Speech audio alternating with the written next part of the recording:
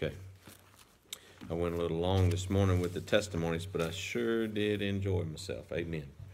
Colossians chapter 1. Paul, an apostle of Jesus Christ by the will of God, and Timotheus our brother, to the saints and faithful brethren in Christ which are at Colossae, grace be unto you and peace from God our Father and the Lord Jesus Christ. We give thanks to God and the Father of our Lord Jesus Christ, praying always for you, since we heard of your faith in Christ Jesus, and of the love which ye have to all saints, for the hope which is laid up for you in heaven, whereof ye heard before in the word of the truth of the gospel, which is come unto you, as it is in all the world, and bringeth forth fruit, as it doth also in you, since the day ye heard of it, and knew the grace of God in truth, as ye also learned of Epaphras, our dear fellow servant, who is for you a faithful minister of Christ, who also declared unto us your love in the Spirit.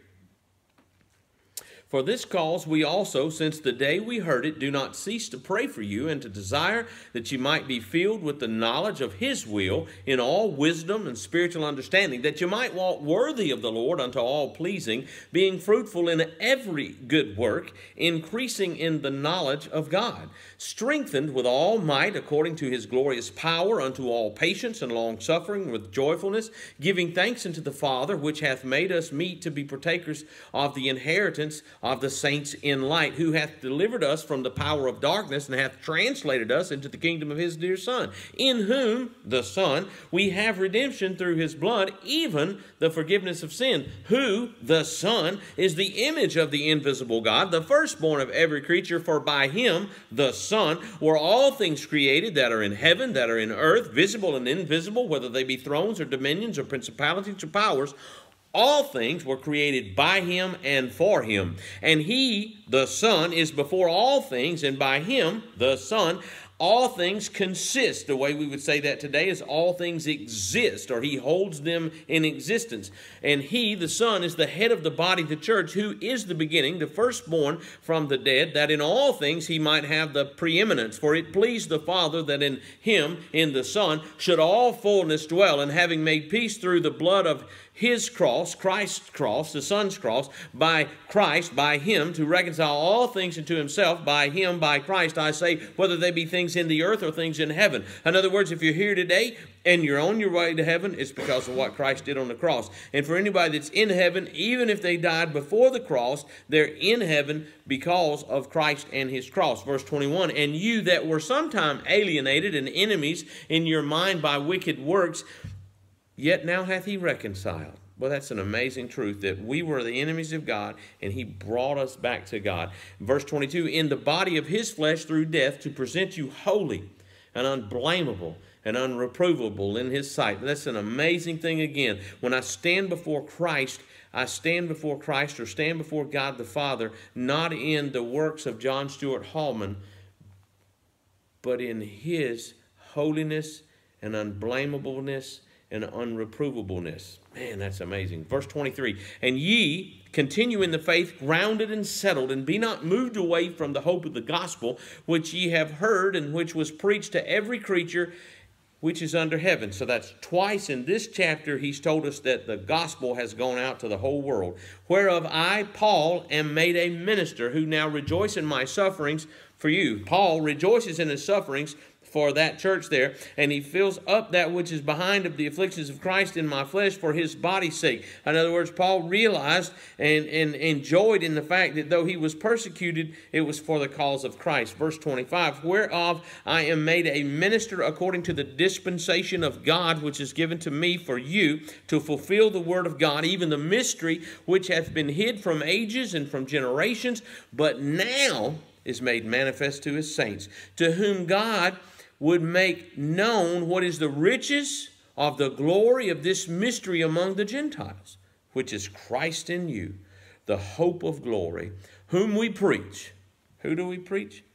Christ. Whom we preach. Christ we preach, warning every man, teaching every man in all wisdom, that we may present every man perfect or complete in Christ Jesus, whereunto I also labor, striving according to his working which worketh in me mightily. Dear Heavenly Father, I pray that you would bless the reading of your word, and I pray that you would bless the preaching of your word. For it's in Christ's name we ask it. Amen. I see three things in this chapter that jumped out to me, and they are his prayer, the preeminent Christ, and Christ's preacher. The prayer, the preeminent Christ, and the preacher. In verses 3 to 6, we see a thankful prayer. We give thanks to God and the Father of our Lord Jesus Christ. Okay, what is he thankful? To whom is he thankful? He's thankful to God. For what is he thankful? He's thankful for our hope. And the fact that the gospel had already been preached in all the world, the Bible says in verse 4 and 5. Now remember, when we're talking about hope, how is hope defined scripturally? It overwhelms me, Kendra, when y'all all talk at the same time to answer those questions like that. Hope, the other day, confession's good for the soul. I texted a funny picture to Charles, in which surprisingly he didn't comment on. I was texting. Don't tell anybody, Miss Janice, but I was texting and doing 80 down the highway. I was telling Bo what to put in the truck because we were going fishing, and I'm glancing at my phone, I'm glancing at the highway, and I'm passing all these slow pokes that are going 5 miles under the speed limit. I'm doing 10 miles, I'm rolling. I looked up in my rear view, Miss Christie, and there is a state trooper riding my behind. Now, I'm doing 80, 81 miles an hour. Typically, they give you 9 or 10. I'm doing 10 or 11. So I was hoping he didn't give me a ticket. I put on my blinker, got out of his way. He went by, and he was on his phone too, Kendra.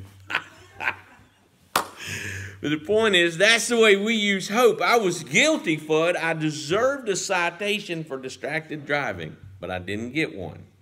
But that's not a hope in Scripture. A hope in Scripture is an earnest expectation with confidence. So Paul is giving thanks because if my salvation depended upon how I conduct myself, if your salvation depended upon how you conduct yourself, the best of us would burn in hell. That's just the facts of it. But my hope is in Christ, and I have an earnest expectation with confidence, and Paul gives thanks for that.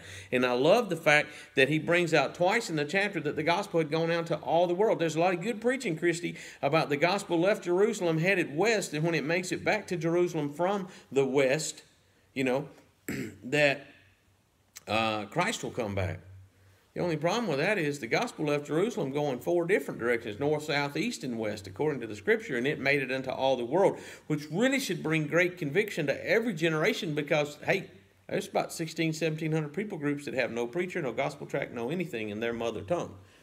So we've kind of dropped the ball, whereas the first generation Christians did not drop the ball. But talking about his prayer. He continues in his prayer. He's already mentioned the Father. He's mentioned Christ. If we look down in verses 7 to 12, he talks about Epaphras, our fellow servant, who is a faithful minister, who declared unto us your love in the Spirit. So he's still continuing. He's teaching the Trinity here. He prays for their knowledge of God's will. Okay, Denise knew at 7 that God wanted her to be a missionary, and she had I don't know if everybody caught it, but she had an honest and truthful opinion of what we're doing now. We may not be on the foreign field, but we're still on a mission for Christ, even though we're here in Smithville, or in this case, Bethlehem, Mississippi. Okay?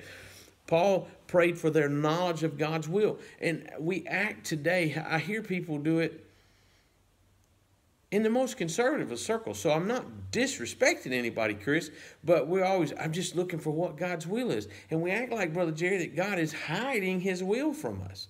His will it should be very apparent to us. But obviously, every generation of people from the time of Christ to today struggles with what God's will is. So Paul is praying for them to grasp God's will. I would like for you to continue to pray that for your preacher. I try to pray that for y'all. I have a vision for what I think the church can do. Maybe the church numbers will grow. Maybe we'll just be faithful witnesses. There's really only one who knows that, and that's the Lord. But I have a vision of what things that we could do, and I need y'all to pray for me like Paul prayed for that church, that I will know what God's will is. And with all wisdom, Christ-likeness, with all understanding, how to take Christ-likeness and apply it to our world. And then he prays here that they walk worthy. Look here. For this cause we also, since the day we heard it, do not cease to pray for you and to desire that you might be filled with the knowledge of His will, with all wisdom and spiritual understanding. Verse 10, that you might walk worthy of the Lord, unto all pleasing, being fruitful in every good work and increasing in knowledge. So He didn't just want you to come to know God. He wants you to continue to grow in God, and that's what He's praying for. And, people want to act like today, Jake, that conduct's not important, but over in Scripture, the Lord shows us people praying that we not only understand God, but that we walk worthy of God. So in God's program, our conduct is important. He prays that they're fruitful in every good work, which clearly assumes that they'll be witnessing, they'll be separated, they'll be giving, they'll be doing all the things that Christians should do. He prays that their knowledge would increase. How do we increase our knowledge of the Lord? Read the Word. Exactly right. Thy word have I hid in my heart, that I might not sin against thee. Thy word is a lamp unto my feet and a light unto my path. Thy word have I hid in my heart, that I might not sin against thee. I said that already. Wherewithal shall the young man cleanse his way? By taking heed thereto according to thy word. We don't want to use the Bible as a whipping post for our children or for ourselves, but it is the Bible that shows us. We talked about this in Sunday school, how, if we want to understand, if we want to recognize error when we see it, we need to understand the truth, Excuse me, I gave an example I got from my father, but I've never forgotten it. The counterfeit specialists with the FBI, Chris, they don't study the counterfeits. There's a lot of people want to study what the Mormons believe in. They want to study what the Jehovah's Witnesses believe in. They want to study what this cult believes and that cult believes and the other cult believes. And if you just study what the Bible says, when you come across that cult, that false teaching, it'll blare out to you. That's what the counterfeit specialists do. They don't study the counterfeit. They study the legitimate dollar bill, the legitimate $5 bill, the real, proper 10, 20, 100, 50. I forget which one's most copied. I think it might be the $50 bill that's most copied. But whatever it happens to be, they study the real one. So when they see the fake one, it jumps out at us. If we study God's word and somebody says, hey, God chose this person to go to hell, you go, the Bible says right here, He's not willing that any should perish. So that's an error. If we get in the Word, and that's what Paul is praying for them. In verses 13 to 21, we see the preeminent Christ. Preeminent means, y'all remember those Jesus First pens from the 80s? Anybody besides me remember those Jesus First pens? Few people. I've actually heard people preach against them, which is just the dumbest thing to me. I mean, you can find a reason to make anything wrong, right, Miss Kendra? I mean, and the idea was, Jesus first, He ought to be the only thing, I mean, that makes for good preaching, but He should be first in our life, right? The Bible teaches that my love for Him should be so great that my love for Denise, and y'all don't want me to get teary-eyed about how much I love Denise, but my love for Christ should be so great that my love for Denise appears hate compared to how well I love Him. I love my kids. Man, I'd give my life for my kids. I give my life regularly for my kids, even though they may not see it at this point. They will when they get old. But my love for them has got to look like hate compared to my love for Christ. I mean, He's preeminent. He's before all things. He's first in my life. It says here in verse 13, He delivered us from the power of darkness. None of us saved ourselves. All of us were born sinners, but Christ delivered us. And He translated us, not from English to Spanish or English to French or whatever, but from sinner to saint. I couldn't have made myself a saint. Kendra couldn't have made herself a saint, but the preeminent one can. Amen. In whom we have redemption. It's in Christ. Through His blood. He's the image of God, and we're stamped on. He's stamped on us. By Him were all things created. I'm not going to read it all to you again. Let me say it this way. He created all things. He continues to make all things exist. He is the crowned one. He is the preeminent head of the church. He's the reconciling one. We can't reconcile ourselves to God. We can't redeem ourselves. Christ is the reconciling one and the redeeming one. Christ is everything. He's preeminent. He's everything. Okay? Verse 23 to 29. is really talking about Paul the preacher. If you continue in the faith, grounded and settled, and be not moved away from the hope of the gospel. That's so easy for us to do, because I know it must be human nature, because it's all through Scripture that we're commanded not to look at the circumstances, but to look at the Savior. So when we move away from the Savior, even as believers, it's because we quit looking at Him and what He wanted and began to look at the circumstances, or we began to look at what this person thinks and what that person thinks and what the other person thinks. Can't move away from the gospel. Paul warns us that. He tells us again, the gospel's gone into all the world. He rejoices from prison for their salvation. He reiterates that God makes known the gospel to us. Look, I'm made a minister, a servant of the gospel.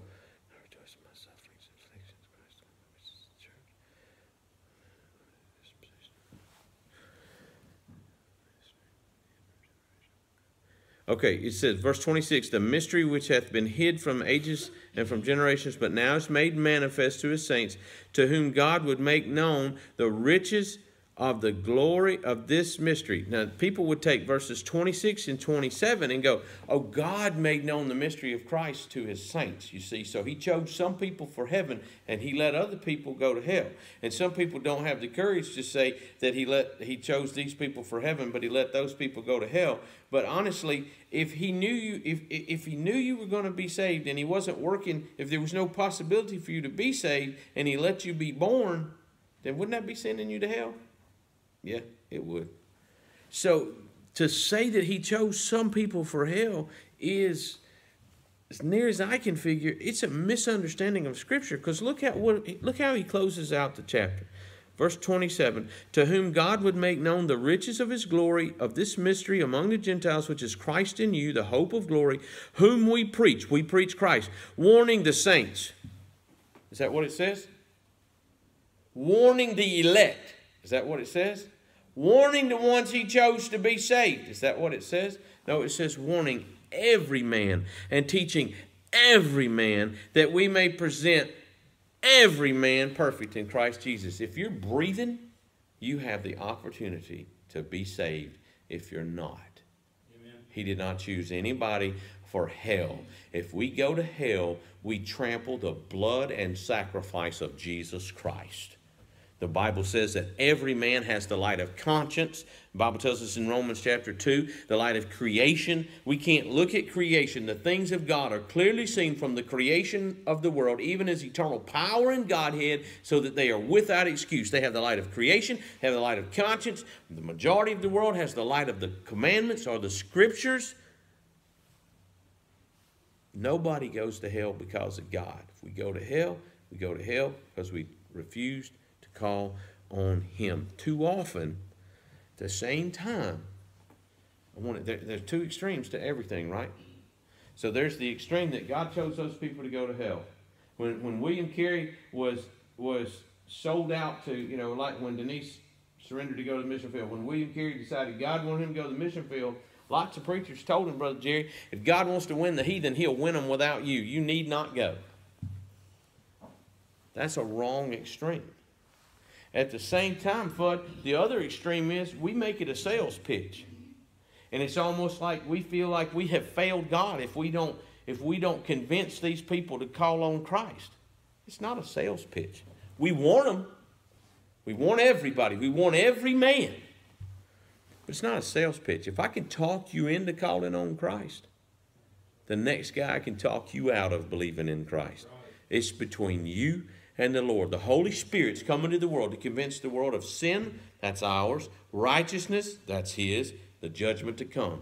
And you're going to stand before a judgment, whether it be the judgment seat of Christ or the great white throne. Look who Paul gives the glory to. It's not about John. It's not about Charles. It's not about as much as I love and respected my dad, it's not about him. As much as I could name scores of other Christians that I love and respect. Look who he gives the credit to. Whereunto I labor, striving according to his working, which worketh in, sure, God worked in Paul mightily. But it's God that does the work. in I think it's 1 Corinthians, it says it this way. Paul planted, Apollos watered, and God gave the increase. Look, if you're saved this morning and everybody in the room professes to be saved, that has reached the age of accountability, okay? If you're saved this morning, you are a preacher. You may not be a pastor, but a preacher of the gospel, a minister of the gospel, is just a servant. Just a servant. Just giving it out. It's every one of our jobs to give out the gospel. And it's not going to depend upon how well Christy presents it or how many scriptures Fudd remembers when he's telling somebody. Sure, the scriptures are important because it's the scripture that convicts them. The Holy Spirit says, yep, that's what the Bible says, that's you. But it's God that gives the increase. That's why I think Michael will give testimony. I never pressured Michael. I talked to him. I'm not ready. Okay, anytime you're ready, I'm here. It's not a sales pitch. It's not, and I've heard some great Christians, I mean, sincere, I know they love God, talk about staying up all night and not letting somebody go to bed because they just felt like they had to win them to Christ right now. It's not on me. It is not on me. It's not on you. It's our job to live it and to give it. And it's Christ that's going to bring the increase. Charles farmed for years. And he got mad at me once because I wrote him about farming. He told me he bought a planter and some other things. And you know, other people that have told me that Charles gets teary-eyed when he talks about farming. But you could put that seed in the ground, and I think he'll bear me witness that he had very little to do with whether that seed come up or not. It's just the Lord and the seed. That's the same thing with our witnessing.